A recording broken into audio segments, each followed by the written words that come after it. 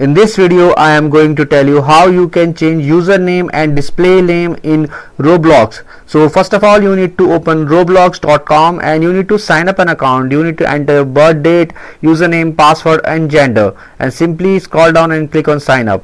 After sign up, you need to log in with your ID and password. Once you are logged into your account, you can see my username is showing here. I need to just click on this option settings and select this option settings. You can see there's a option of in account information. You can see this is display name. I want to change this and I want to change my username as well.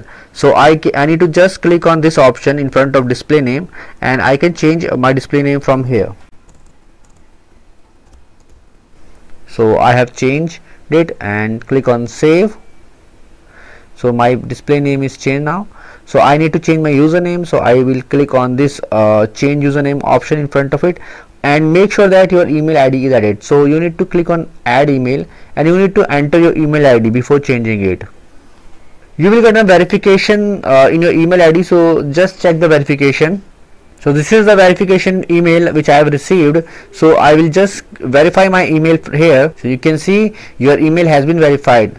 So after verifying your email, you can see my email is verified now. So I can now again click on this option to change the username.